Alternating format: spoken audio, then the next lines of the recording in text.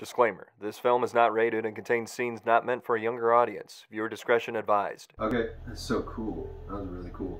Alright. I just figured out how to screen capture. This is The Walking Dead Saints and Sinners on a PlayStation VR, no less. What makes dystopian entertainment so engaging and oddly relatable? I think we like to often put ourselves in the shoes of the people we see on screen for cathartic reasons. Oh shit, I killed a person. An extreme release of emotional tension. Games like Saints and Sinners, The Walking Dead, and The Last of Us are probably reasons why I like these games personally. They're fun, and they help me take out my aggression on one hand, and on the flip side, they can be so brooding, abrasive, hopeless, and downright terrifying. You have got to be shitting me. Oh.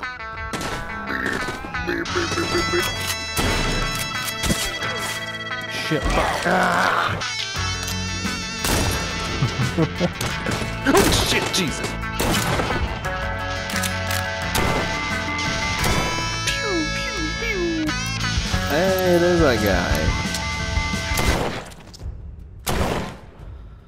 Today, we'll see if our topic for today's video tapped into anything I just said, and if so, was it what we wanted? This is like the day one, like the old, I have the oldest PSVR known to man. And no, it's not a VR game, it's just a bad indie movie that's pretty infamous among my friend group. In a game where you drink yourself to sleep, I guess it put me in the mood to watch a part dystopian, part survival horror movie. So let's call this intro a nice segue and not a ploy to hop along the Last of Us hype train so the algorithm can look my way for once. I didn't feel like a dork at all doing that. That's right, it's the Matthew Packman directed Margo. This movie's boring as shit. I'm gonna put another disclaimer here. I'm not trying to pick on anyone or bully anyone. I am solely objectively looking at a piece of art and just seeing how it impacted the world around it. So there's certain parts of the movie I would love to touch on, but this video would have been way too boring without me throwing in a little something interesting, because this movie has no antagonist, very little dialogue, and a very small cast. And I had fun making the Jingles video, so this only made sense, you know? Link in the description. To help me overcome this challenge, I got in touch with someone from this movie. And I am so excited to get into this video, you guys. You were in a little movie that we're gonna talk about. I was. A little indie movie I've done.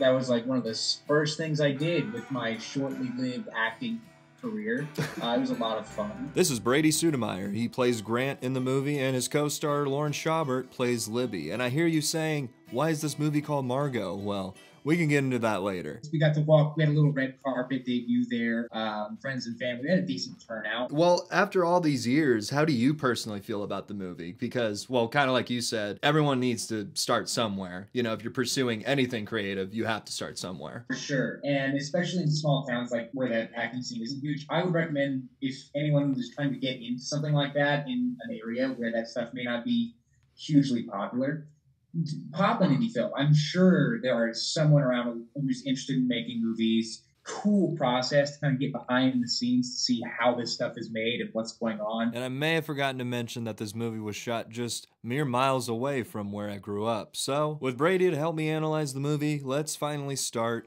Margo. We cut to an opening shot of Libby hobbling along on this makeshift crutch. She finds a farmhouse and booby traps it, then falls asleep. This movie is supposed to be set in a vaguely dystopian future, but I have no idea what made it dystopian, so I asked Brady for some clarification. I listened to like the commentary, had the making, like I looked at everything about this movie. Matthew was like, people have seen this genre of movie so much that people just assume what the story should be, but like there are some points where Libby will say the rise happened or there was fires. I didn't know if you could fill me in. That's something that I also talked about with him, and part of that, it was more like he wanted to leave it up to the viewer's imagination. It wasn't too established, which was something else. It's like he didn't really care about what happened before. He was so zoned in on this one character's story that we didn't do a whole lot of pre-development or post-development afterwards. It was really left up to viewer interpretation. I'm gonna jump around in the plot a lot because this video would be over an hour long if I just went chronologically. So they're trying to loot stuff, but they run into some people. Trappers. Clever name. And to the people that are upset with me that I skipped the first 10 minutes of the movie, well, this is what you missed.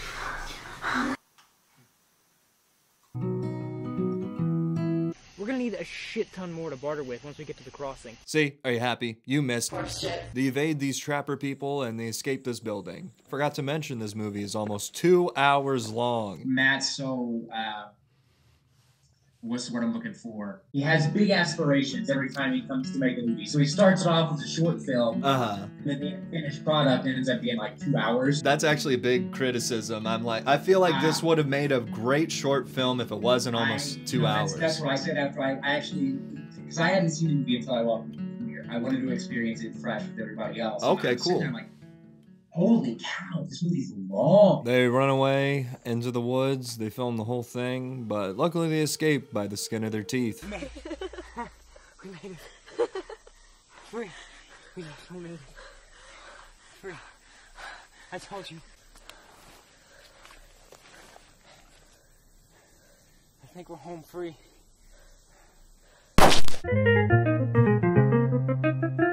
The trappers shoot Libby, and then we're on to part 2. Also, after this point, the audio stops going into the left speaker. I don't know why the movie is like this. How did this all begin? Did you come to Matthew, or did he come to you? And is there an audition tape as well?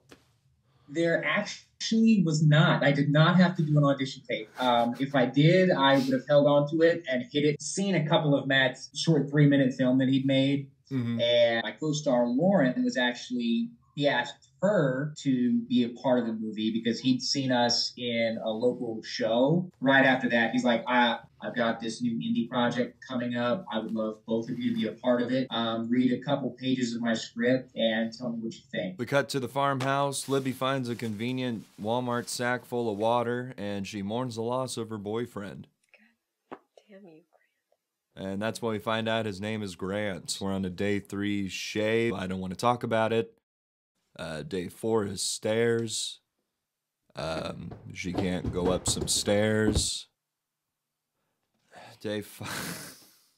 Day 5 is wounds and heal. Brady makes an appearance again as a ghost and is haunting Libby's brain. I'm sorry, I have to go back to this. This is not rated. Not rated movie, so literally anything goes. Do you mind if I say, Lauren, like you guys? No. Okay, so you guys were dating like during the filming of this?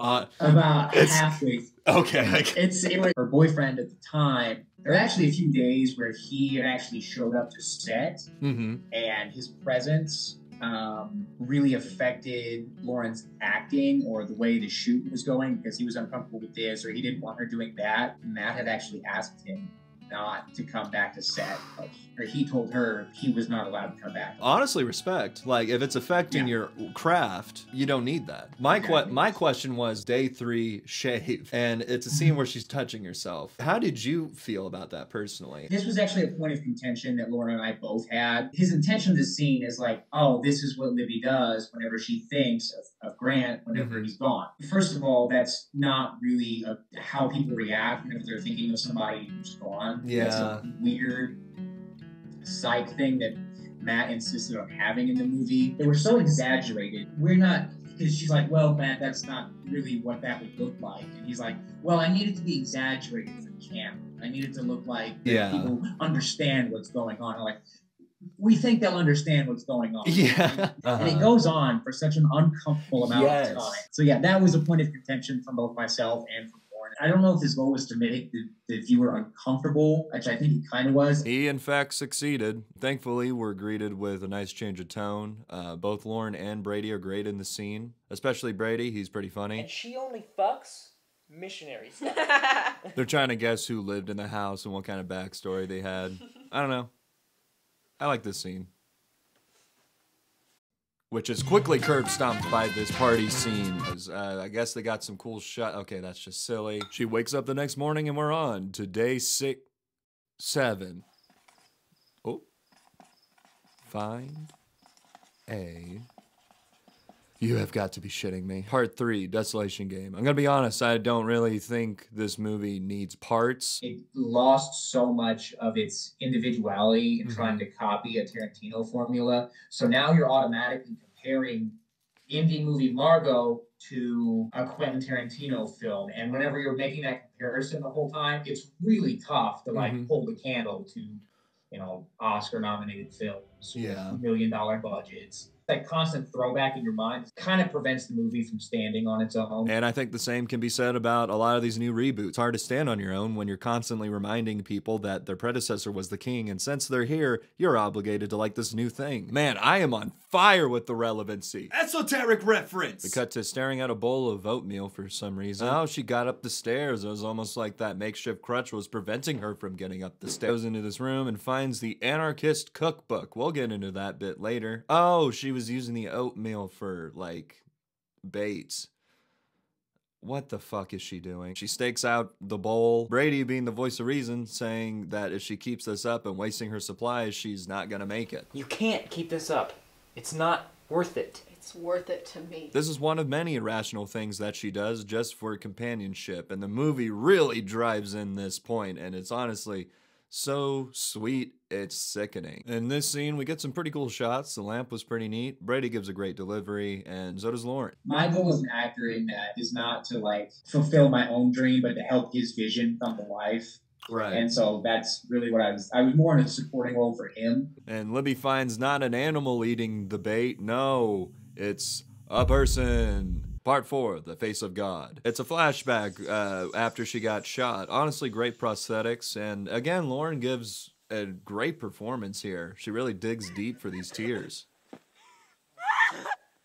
Unbelievable. What? It's not all bad. After that, though, she hears some bells ringing. We never know where they're coming from. And this is when the movie transitions from color to black and white. Ooh, I wonder what that signifies. So 6 months to shoot. And is that including editing, like post? No, that's not including editing. I think he edited it for an additional 4 months. And he didn't even tell us about the black and white, the lack of color that he was going for. We had some absolutely beautiful colored shots. And then when he threw that grayscale on, you lose a lot of that visual impact. Yeah. For a tool that he was using to signify which timeline. I also feel like he was trying to convey loneliness and, you know, existential dread with the black and white. And it just, again, it's its own worst enemy. It stands in the way of it being like something better. I think there's a lot of things in this movie that are like that, where the movie does become its own worst enemy. Oh, for sure. Like you brought up, the length, those color things, some of those weird scenes that go on for much longer than they need to. Man, I got so many more questions. I've got time. I've got lots. I got nothing but time. Libby goes inside this building and pulls a gun on this blind lady just sitting in the corner. Put it down, child. Oh. Don't need it in here. Other than Brady, she's the best character. I don't know if he mentioned it in the commentary, but Libby and the blind woman ever in the same room. They weren't even in the same state. Are you shitting me? Never met her. The only time we met her was like over Zoom calls. She was just fantastic. I was about her. She fucking killed that. When she first spoke, put it down, child. I was like, man, I love her voice. Like, it's just... She's got a great voice. It's great. And that's one of the things that you learn in behind the camera is film acting. Yeah, you're blowing my mind. Two people who've never met are now in the same room in the movie. It's crazy. Libby and the blind lady, which we never know her name, are camping out in the building. Funny, we're eating dog food when you got candies in that bag. Lord, I can smell them. Hey guys, she's blind. Libby and the blind woman have a heart-to-heart, and she tells her what happened to her, and then they go into how Libby makes herself feel better. I used to write these lists. Every day I'd write a new list. The blind lady, upon hearing this, gives her a Crayola marker and says this. Let's get back to writing then. I'm going to vomit. Libby, for some reason, rubs the dirty marker around her mouth. Oh, I love checklists. And that's the last we see of the blind lady. It's truly what it means to see the face of God. She puts the candy bars down on the floor for the lady, and then somberly walks away. And then I fast forward 4 minutes. I'm making you watch this. This is 4 minutes of nothing. Nothing is happening. You're wasting 4 minutes of my time and everyone else's. She's taking a bath now? Okay, she gets caught in a trap. Sounded like it hurt. Are you kidding me? That's what you're limping about? That's nothing. Am I being too harsh? Part 5, the locket. Libby's trying to track that mysterious woman that was eating her food, and I think it's a good time to bring this up and remind you guys that we have not seen this Margo for an hour and 10 minutes. We are an hour and 10 minutes into this movie, and we have not seen the main focal point of the movie. What is happening? Starts singing for some reason. I guess that draws out the mysterious woman because she finds her in this opening. The lady tackles the shit out of her. Brady's ghost comes back again and asks a very valid question. What in the blue fuck were you thinking? You can't be so desperate for companionship that you're willing to die for it. Say something!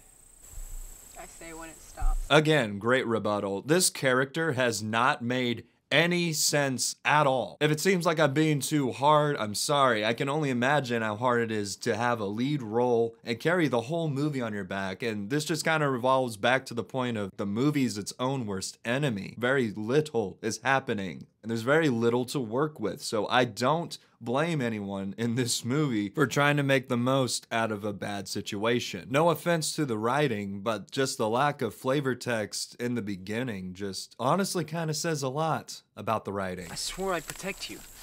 You're my girl. Not anymore. Ooh, tough break. Oh, that's it? Okay. Libby finds the mysterious woman's camp, leaves some food and a comic book. I'm guessing this insinuates that that was her trap from earlier. Just calm the fuck down, okay? Libby always pulling a gun on someone. She charges at her with a knife. Doesn't make sense. She obviously gets shot. There's a chase. She finds her again. She grabs a box cutter, grabs the locket. Libby stabs her and has a mustache now. She goes back to the farmhouse and inspects the locket. Didn't have to live with Margo. Okay, I'm really gonna speed through this. Okay, she heard something, it scared her. Turns out it was that lady leaving guts on the front porch. This scares her so much, it causes her to have a Home Alone style montage with the anarchist cookbook, which I will get into now. Pretend that I didn't tell you this, even though there's direct video evidence of it. But it's called the Anarchist Cookbook. Okay. It basically teaches you how to make homemade bombs, traps, and survive an apocalypse. It's a very controversial book that's available to purchase to anybody. It actually shows her making these bombs. It's nuts. All the while she's monologuing to her dead boyfriend. I was gonna go to New York, remember? Be a fucking ballerina or something. I keep having the same dream. In it, I'm alone and I'm dancing in the dark.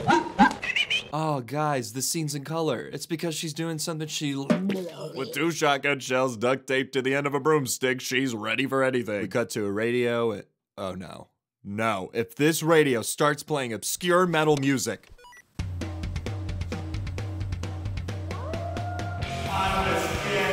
Libby starts rubbing blood all over herself from the guts that Margo left on her front step.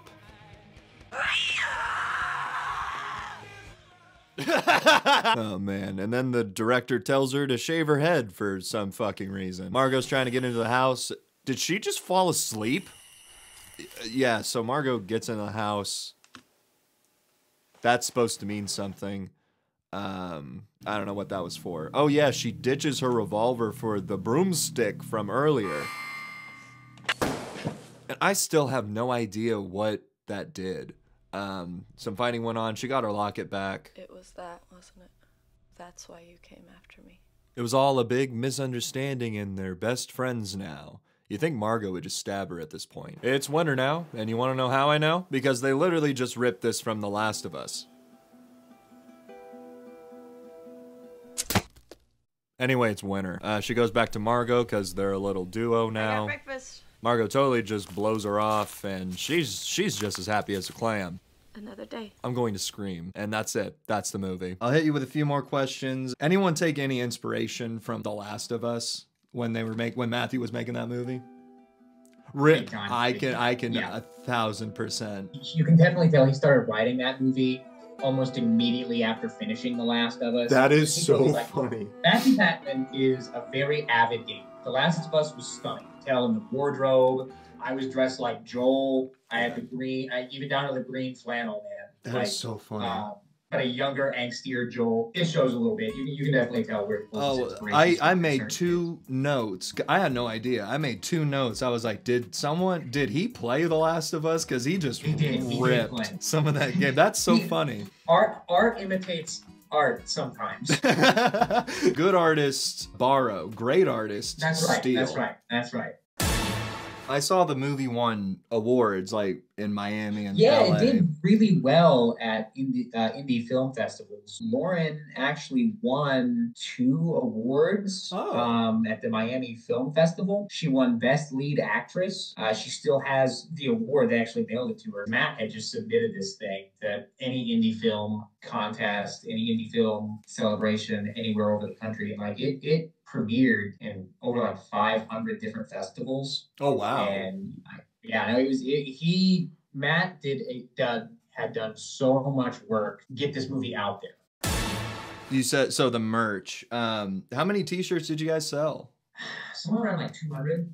That's pretty all right. Yeah, no, and I think they cost us like $700 to make because Matt was good friends with one of the print companies. Mm-hmm. So we ended up splitting about $2,000 or so. And you posed for the merch and stuff. Could we throw a picture up there real quick? Of course, yeah. So it's a shot of you and Lauren. You're talking to her about something. And if you look closely, on your front tooth, you have like a speck of like pepper or some kind of food in your mouth. I don't know if you knew that. I probably had no idea. Again, we'll leave it. We'll just say it's decay. It was intentional. It was intentional. I had no idea. No idea. This is my friend's copy right here. Oh, the hardcover. Yeah. Lauren actually autographed this DVD. I remember you saying that. Yeah, it's I'll flip it or I'll do a better shot. May you always enjoy my shitty acting. That is fantastic. That is very in character for her. She has maintained that energy throughout the years. And I respect it. Just a preface for the video, I'm not picking on anybody. I'm not bullying anybody. This is solely an objective look. And honestly, I was curious on your experiences and what you had to say about it. Because when I was a kid, I always wanted to be in a movie. I wish that your guys' ambitions went into something greater. But like I said, I know you guys got to start somewhere. This was like years ago. I met Lauren at a bar. I was like, not really starstruck, but I was like, I have to say I liked her in that movie. And I went up to her and I was like, I really loved you in Margo. And she took it the wrong way and she said, fuck you right to my face. I was like, oh no. So that's really funny that you bring that up. Whenever you told me, like a few weeks later, whenever you told me afterwards, I was like, oh, I get it. Because in our area, that type of movie, again, that type of scene isn't super popular amongst the local population. Mm-hmm. And so anyone who's seen it didn't really understand it. When she'd run into somebody in public who had seen it, they would go out of her way to tease her about it. So she developed a defense mechanism where anybody brought it up. It's like, oh, great, now I have to defend myself again. Yeah. So when you come up to her and you tell her that you genuinely enjoyed it, that's like... And I thought about... And as soon as she said that, I immediately felt bad because I was like, oh my God, people probably gave her so much crap for it. Objectively, I thought that was really cool that you're both in a movie. If it wasn't painfully obvious before, Brady and I are actually friends and we kept in touch after all these years. What's up, buddy? Hey, I missed you so much. I don't know if I told you or not, but I'm currently living in a military dorm. Okay. I work for the government now. You're one of the best employees I ever had. One of the best friends I've had. So. Oh, dude. Now I'm here. I'm here for it, man. This video would not happen without this interview. I love stuff like this. Like again, I will support anybody who wants to create anything. I love that. Anytime you need anything, man, I'm always here. I got you. I've talked to you forever. It's yeah, literally. I was kind of nervous at first, but I'm like, why am I nervous? Like, I don't know. We worked together for so long. I guess I didn't want to be a fool, but this turned out really awesome. Never. My first time watching Margo, I was really surprised to see Brady in this. And after the Jingles video, I thought this would be a no-brainer and I could interview Brady and see what his experience was like shooting an indie movie. But what turned into a jab and another bad indie movie turned into something that actually inspired me to make content. Hearing Brady talk about Matthew's passion and drive for making movies, it was honestly kind of hard not to get inspired and encouraged to keep making stuff. He just loves making movies, and he's so open to like working with anybody so long as they show interest. How old is Matthew? Oh God, at the time, late 20s, early 30s. For how old he is, he's still got that drive, he's still got that passion, he's still persistent. That's awesome. You can always tell. Yeah, you can always tell with people who are like extremely passionate about it because the second they start talking about their passion, They go from however old they are back to a teenager, like just thrilled to talk about it. That's honestly really cool. If you peel back the layers of this movie, you could see that a lot of care went into this. This was someone's passion project, but on a budget. And it's actually kind of fun. You know, here's a little snippet of what my life was 10 years ago, what I was doing at the time, what I looked like, what I sounded like. And again, a lot of those aren't even, you have to change so much that it's not even you anymore. For those interested in getting into it, you are going to meet some real scumbags. I ran into a couple early on. It's some like Harvey Weinstein-esque type of guys. People are just trying to use each other a lot, but there are a few good people in that industry that genuinely want to help you. One of the best ways to navigate it is to get an agent. Agencies work really close with casting directors, and it's very stressful because you never know when your next paycheck is coming. But for those who are trying to get into it, I'm going to say stick it out. If it's something that you truly wish to pursue and it genuinely makes you happy, you're going to run into some scumbags and perverts, but ignore them, move on, and stay focused on positives. And when someone has those good intentions, you should do your best to stay in touch with those people. 1000%. I mean, that's why I still keep in touch with you. You know? Yeah, absolutely. Absolutely. If you could say one good thing that the movie did, what would it be? I think my favorite part was finally getting to not just be an advocate for local arts, but to actively participate in them and be a part of that local art community. It's such a tight-knit community, and once you enter that, with those filmmakers, with those bands, it was just to get involved in that network was great, and I couldn't have been happier about it. Not every movie is going to be good, but I think that from those experiences, you almost learn more from those flops or from those things that you might be a little embarrassed about, but if you go back and you look at it, you can see the foundations of what you're trying to do with your future and how you can get to there. So like, it's a cliche, but don't be afraid to fail and stand proudly by anything that you've done. Whether you like it or not, whether the world likes it or not, just stand by it, be proud of what you've done, and you've added something to the world on top of it. Fantastic. This could not have gone any better. You give a great interview. Like Thank you. I was not expecting you to be so prepared with an entire notebook. Oh, absolutely, man. And that's what I'm talking about with that level of passion in people who are trying to create something. Like it shows in yourself and everything else you do. So I mean, I love that. So anytime you have anything, I'm always like, I will be here to support my man, dude. Tyler Perkins. Thank you so much. That means a lot. Of course. I think at the end of the day, the film was made for a very niche audience, and it's going to be for those people who like those very vague, very open and loose interpretations of things. But again, that's not for everybody. I mean, you can talk to two different people about anything, and one person's going to love it, one person's going to hate it. At the end of the day, though, you put that thing out there for people to have those emotions about. So yeah, that's the goal, is to just make something.